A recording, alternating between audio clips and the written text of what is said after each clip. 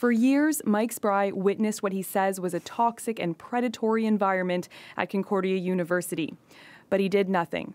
I'm a coward, and I think I was susceptible to the power structure that manipulated these young women. This week, he went public in a blog describing an English department rife with inappropriate relationships between male professors and their younger female students. He says if he kept quiet any longer, he'd be a monster. Today, he described some of what he saw to CBC News. Any kind of book launch or reading would be a big event, and big event that was fueled by alcohol. And it wasn't uncommon for older male professors to drink a lot and then openly attempt to kiss or grope female students.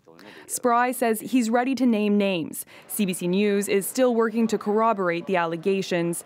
Concordia is launching an investigation. The president of the university would not confirm whether any professors have been suspended, but he says they take the allegations seriously. I wanted to start by saying profoundly sorry that some of our alumni and our students have experienced the things that they're reporting to have experienced. Other women have told CBC they've been speaking out about sexual misconduct at Concordia for years, but no action was taken. Shepard says this is the first he's heard of it.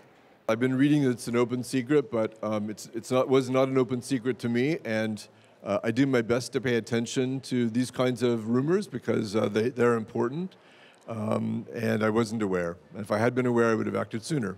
But Spry has a different take. It was the water cooler conversation on that floor, and people wouldn't make fun of it, but they openly talked about it as if it was the weather.